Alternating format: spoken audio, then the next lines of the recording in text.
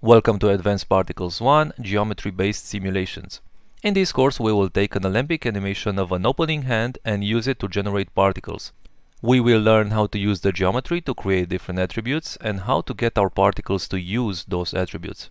We will also learn how to make our particles stick to deforming geometry and how to make the particles transition from one type of movement to a different one.